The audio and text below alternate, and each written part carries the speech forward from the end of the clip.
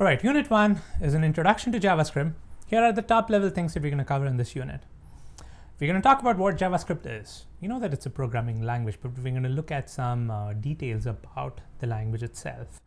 We're going to talk about why learn JavaScript. What are we going to gain by learning JavaScript? What are the things you can do with the language? Thirdly, I'm going to talk about the history of the language. What caused JavaScript to be created? The history of the language is particularly important in the case of JavaScript because it affects your experience with the language. JavaScript was actually created with certain motives in mind, certain reasons in mind. And those reasons actually influence how the language was designed.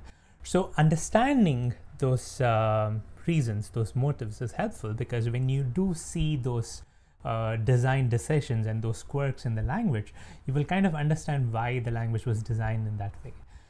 And finally, we'll wrap up this unit with some heads up on some problems. There are certain problems that you will likely face when you're learning the language and you're writing code.